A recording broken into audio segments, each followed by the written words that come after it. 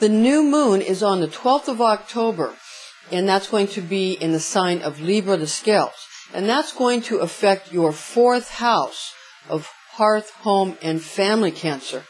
Also, the full moon this month is going to be on the 27th of October in the sign of Taurus, the bull. And that's going to affect your 11th house of friends and your reputation. So this is a month where your relationships are going to be very important to you. Now, let's see how your ruling planet of the moon affects you this month, Cancer. I'm Pastor Rosemary, Astrology Angel. Thank you for joining us. This is an angelic horoscope transmission from the mighty Archangel Gabriel, who rules over all the water signs. And your specific Cancer angel Muriel, who resides over your cardinal water nature. And these are his messages for you in love, money, and health. First, we're going to get to the love transmission part of this presentation. This month, you're going to start off feeling the effects of the new moon in your home, your family, and the things that you consider the most important and the most close to you. All of the tender loving care that you put into your relationships, this is going to be affected again in that part of your life that you consider the most dear to you. Your home, your family, hearth and home. All right, your family. Now, because the new moon's in Libra, that sort of takes off some of the illumination from the aspects which are particular to Libra, having to do with fairness, having to do with not having favorites. At this time, you will have favorites and other people will as well. So this has to do with fairness, and it has to do with justice, and what people consider a just situation, like, well, this is okay for this person to do the same thing, but this person cannot do it. Again, these types of situations that one would consider either fair or unfair. So the light will be taken off the necessity for people to behave completely fairly. And a little bit of favoritism will be allowed during the new moon because of the new moon being in Libra. And this will come walking in to the very important core issues of your life where you have hearth, home, and family. Again, this is your 4th house. So just understand how that's going to affect your closest love relationships, how it's going to affect your family relationships, your friendships, and your reputation. So people will feel that the light has been taken off that so that they can engage in unfairness a little bit more. And just as people are getting comfortable with that, then on the 27th of October, we have the full moon in the sign of Taurus, the bull, which is going to affect your 11th house. That's your house of friends and reputation. So at that time, the focus will be illuminated. Again, the fullness of the bright moon will illuminate what people have and what their friends have. And their reputation will be based on the friends that you have, the family, what your family has, what people have, their possessions. It's like, what do you have will be highlighted. So at that time, everybody's going to want to sort of present, I have this, or I have that. And especially, I have these friends, or I have this reputation. So one can make the best of whatever friends and reputation one has. So just understand that's how this month will evolve. It will go from something very personal to something a little less personal, something not shallow to something a little more shallow. So people may be concealing the part of themselves that is not shallow, and putting forth the side of themselves which is shallow, for obvious reasons, to protect the self. So this makes sense.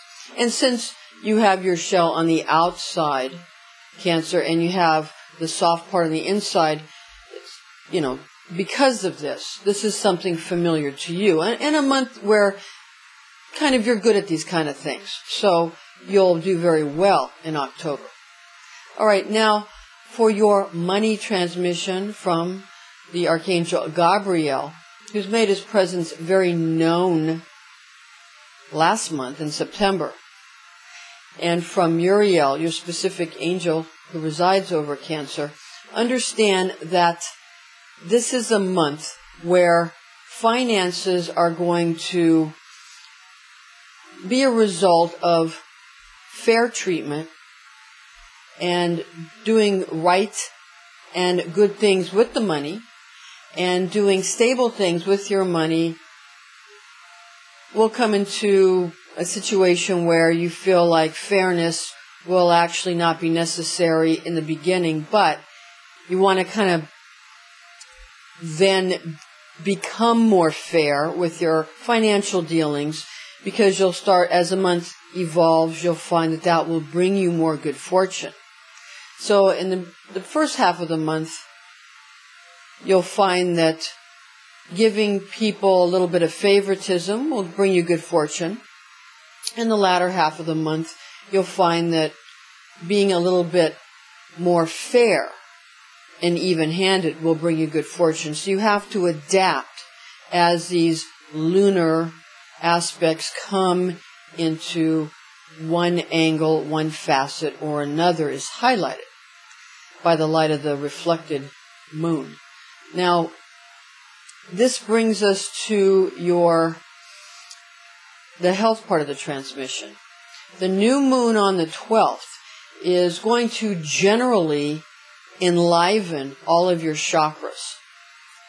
However, your third chakra will have a decrease in chi or ki energy.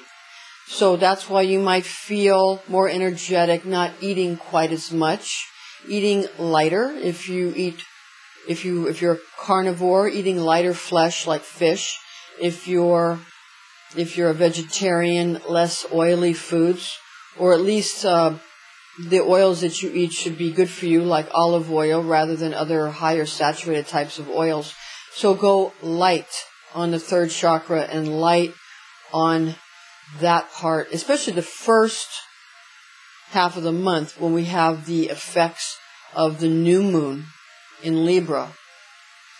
And your fourth chakra will be okay because, again, it's in your fourth house, which will, hearth and home, kind of affects not only your family and your house, but your kitchen, because that's the hearth. So that's why all of your chakras, even the fourth, will be enlivened, but your third chakra, affected by your fourth house, there will be a decrease in energy because it's a new moon. The light is sort of taken off that. Okay? So eat light. The second half of the month, the full moon in Taurus on the 27th will affect your throat chakra, and it will increase energy and chi to your throat chakra, the fifth chakra. So you want to, again, you might be able to eat more hearty the second half of the month. You might have more of a appetite around this full moon in Taurus. So you can take advantage of that in the second half of October.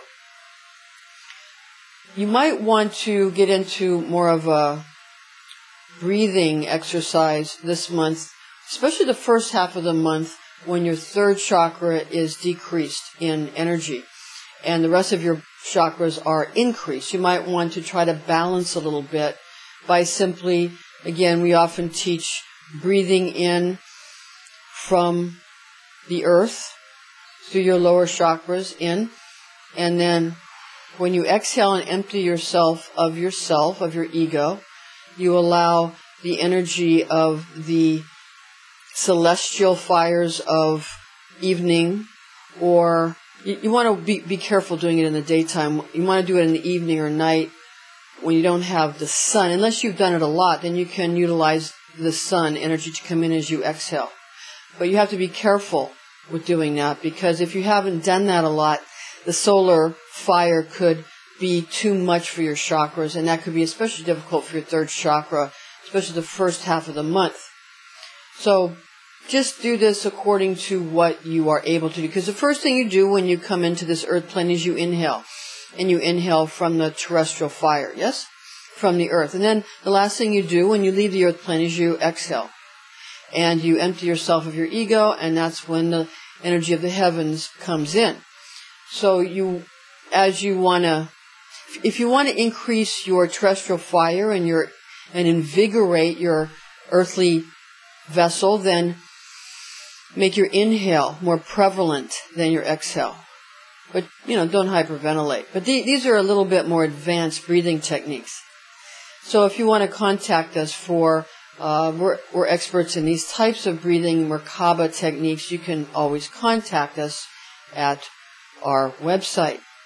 And you can either email us or you can call us. Yes, and we can set you up with a class or a consultation for that kind of thing.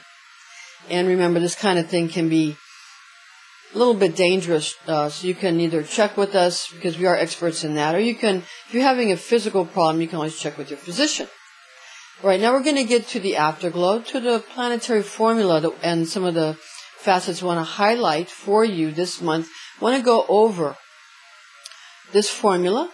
On October the 24th, there is a moon in Pisces opposing Venus direct in Virgo formula.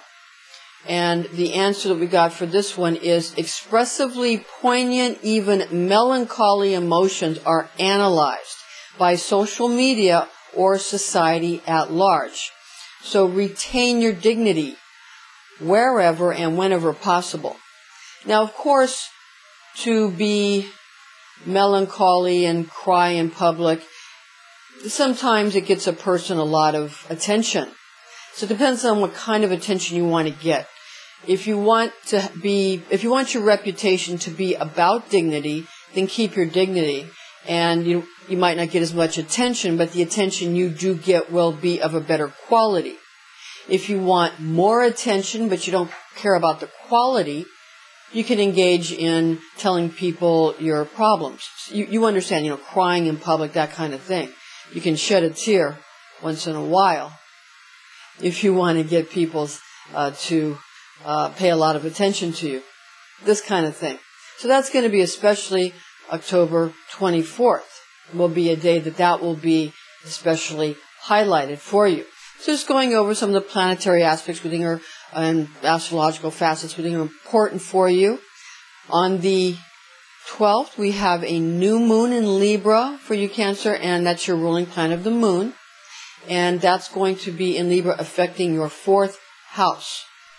Then, on the 27th, we have a full moon in Taurus, the bull, and that is going to affect your 11th house.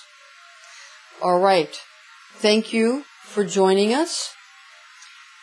And this is your angelic horoscope transmission from the archangel who rules over water, Gabriel, and your specific Cancer angel, Muriel, who resides over your cardinal water nature.